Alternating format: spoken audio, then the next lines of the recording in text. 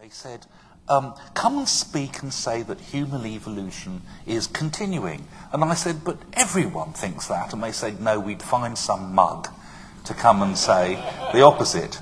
Andrew kindly volunteered to be the mug, but he has broken ranks.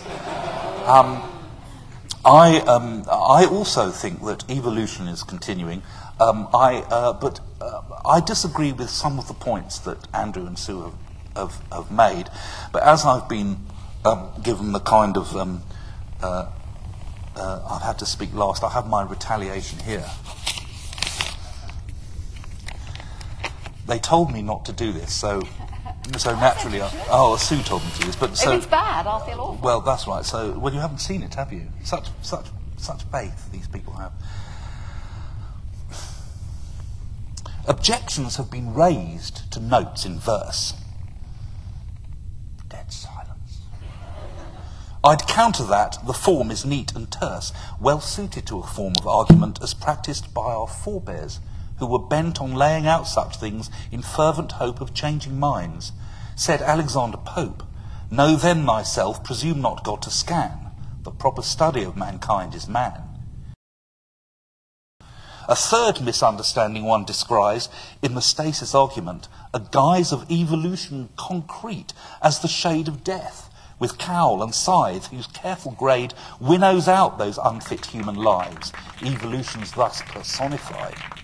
Natural selection's no such thing.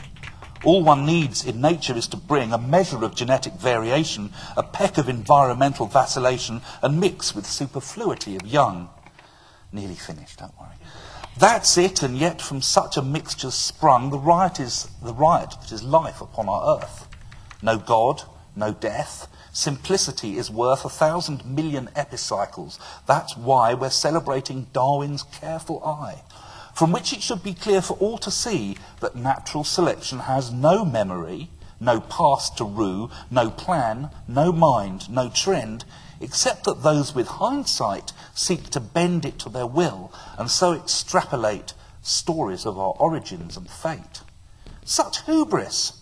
It is as much as I can seek to organise my diary for next week. And so, were you to ask me of the course of evolution, I'd say, bet upon a horse.